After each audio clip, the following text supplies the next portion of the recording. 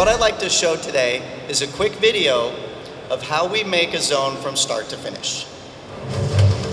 Our team is made up of 4 artists. We work very closely with the 10 exterior level designers and 1 intern. Altogether, there's about 15 of us that make all of the zones. Now, the best part of starting a zone is just figuring out what we want to do. This is sort of a blue sky meeting where we just hash out what we want to do, where just about anything goes, and we talk about anything we want to do, try to get everyone excited, and just, throw stuff against the wall, see what sticks, and get going on a zone. It's a very passionate time. It's also the most fun. We'll just try to go around, show people ideas, and just get everybody on board and everybody in agreement.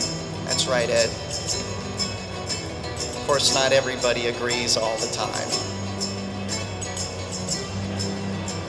So once we decide what we want to do, we start to do Illustrator maps. We'll start to do basic layouts in our editor, just so we could get a feel for the scale, if it looks right from a gamer's perspective, and just try to get an idea for the kind of spaces we're going to have to deal with.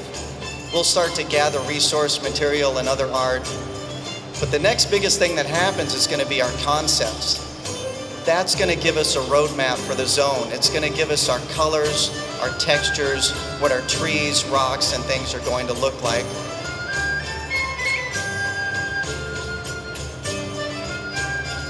So once we have a good idea from our concepts, we can start building all of these little items, trees and rocks and what have you, and our exterior level designers will start building the zone.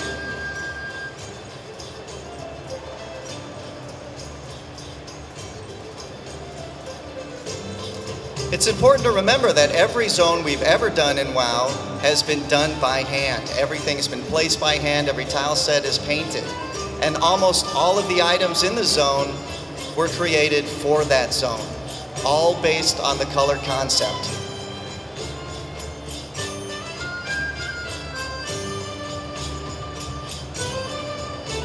And there's the final version, in-game. Thank you.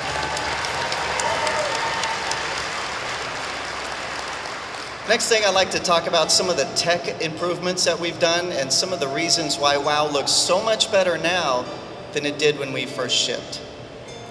It's important to realize all of the little items and all the things it takes to make the world look natural, kind of put them together.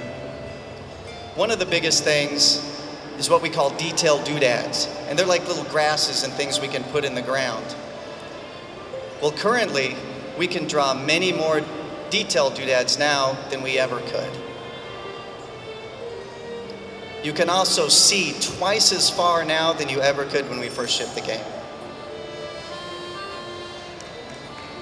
We even have environment textures we can paint right onto the ground that reflect the sky. What you're seeing here is one of my favorite newer features. This is called vertex shading. This lets us tint and color the textures in a way that was never possible with tile sets alone. There's some before and afters.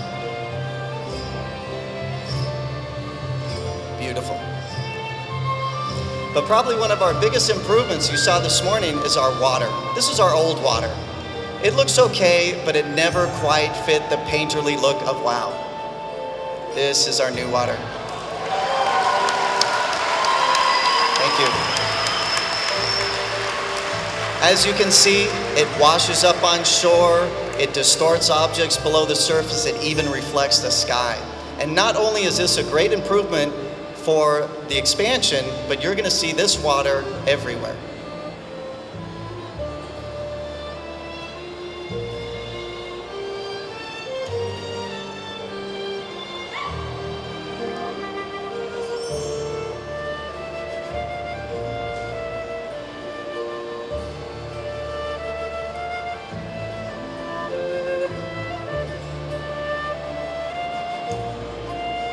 Beautiful.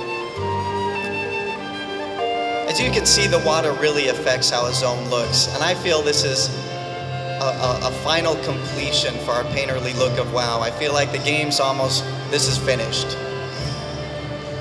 Thank you.